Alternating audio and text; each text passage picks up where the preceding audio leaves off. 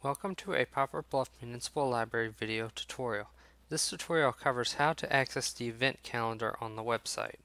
The first method is going up here to where you log into my account and click the events button. This will open up the event calendar. The second method to accessing the event calendar is scrolling down past the New Books at the Library section on the main home page of the website till you get to the calendar section. Click anywhere inside this section to access the event calendar. The library event calendar shows what events are going on at the library. The color-coded text above the calendar shows the location of where the event takes place.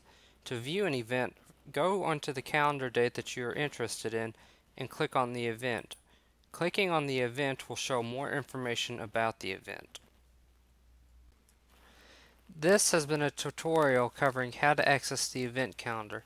If you have any questions, please contact the library and we will be gladly to assist.